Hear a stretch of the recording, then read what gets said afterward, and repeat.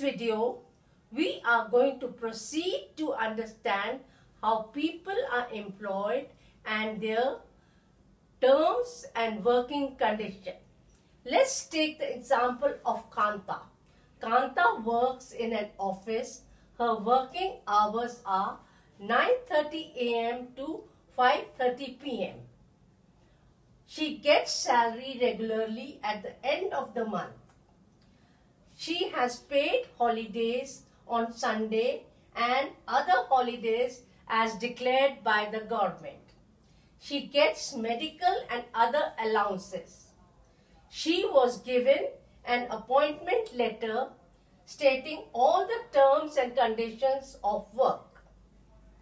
On the other hand, we will go into the example of Kamal, who is a daily wage earner. Kamal is a daily wage earner working in a grocery shop. He goes to the shop at 7:30 a.m. and works till 8 p.m. He has no paid holidays, not even on Sunday. He has no job security. He can be asked to leave any time by the employer, so he is not secure in his job. From the examples we have seen that we can classify workers into two categories. One is organized sector and other is unorganized sector. Features of workers working in the organized sector are fixed working hours, regular salary at the end of the month. Workers are protected by various laws such as Factory Act, Minimum Wages Act, paid holidays, Provident Fund, etc., job security, appointment letter issued at the time of joining. Now look at the features of unorganized sector. No fixed hours or time. No regular salary. Workers have no legal protection. No paid holidays, Provident Fund, etc. There is no job security.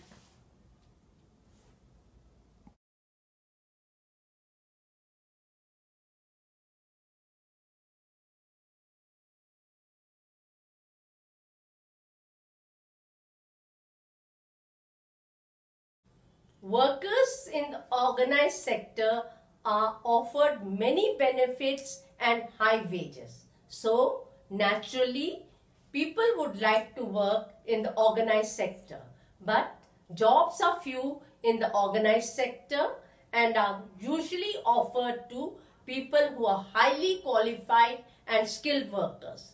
Rest of the workers are forced to accept jobs in the unorganized sector.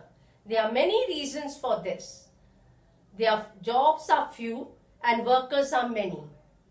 Another reason perhaps is that in 1990, because of this financial crunch in the country, many people lost job in the organized sector and were forced to accept job in the unorganized sector at low wages. Now, let us see the people in the rural area who work as unorganized workers. In the rural area, mostly landless agricultural laborers, small and marginal farmers, weavers, blacksmith, carpenters, etc. In the urban area, workers of small-scale industry, casual workers in construction, trade and transport, street vendors, headload workers, rat pickers. Social classes who work as unorganized workers are scheduled caste, scheduled tribe and backward classes. The social classes also suffer from poverty and discrimination. Workers in the unorganized sector need protection against exploitation. They are paid low wages. No protection is provided to them. This results in injuries and even death at the time of accident. no medical facilities are provided to them. This affects their health and even their work efficiency. Government can take some steps to protect these workers of the unorganized sector. Small farmers should be supported in getting agricultural inputs, storage facilities, and marketing outlets. In the urban area, government must help small-scale industry in procuring raw material and marketing of finished goods. Minimum Wage Act must be implemented strictly. Steps should be taken to ensure regulation of working hours and medical facilities to the workers. Strict action should be taken against those who indulge in discrimination.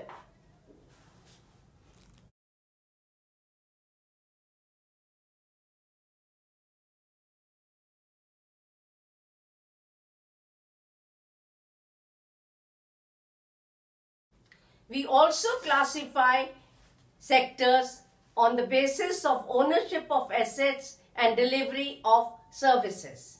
On this basis, we classify sectors as public sector and private sector. In the public sector, government owns most of the assets and provides all the services, for example, railways, post offices, etc. Public sector, with its huge infrastructure and resources, takes up developmental projects for the welfare of the people. The main motive of public sector is to provide welfare programs.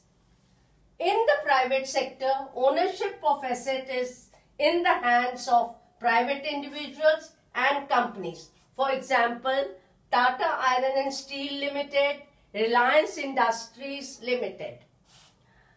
Private sector's main motive is to earn profit. Public sector plays a very important role in the development and welfare of the people.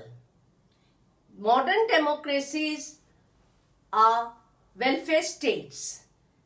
They invest a huge sum of money on the welfare programs and projects for the welfare of the people.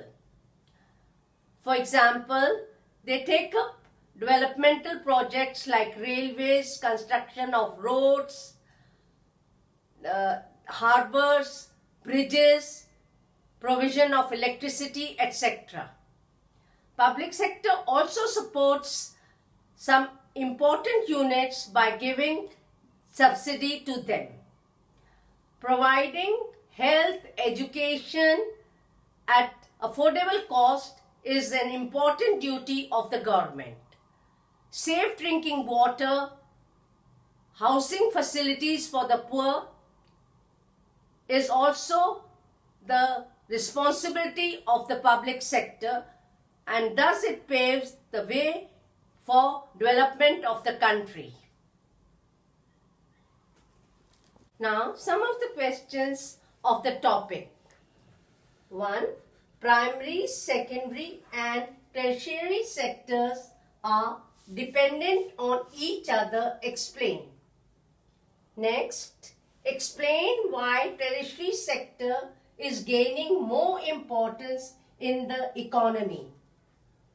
Next, explain the term GDP. Why are only final goods and services counted while calculating GDP? Next, how are workers exploited in the unorganized sector?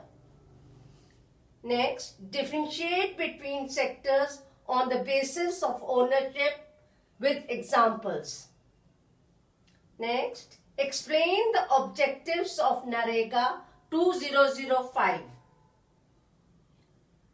Next, how far is it correct to say that several services that cannot be provided by private sector can be provided by public sector? Explain.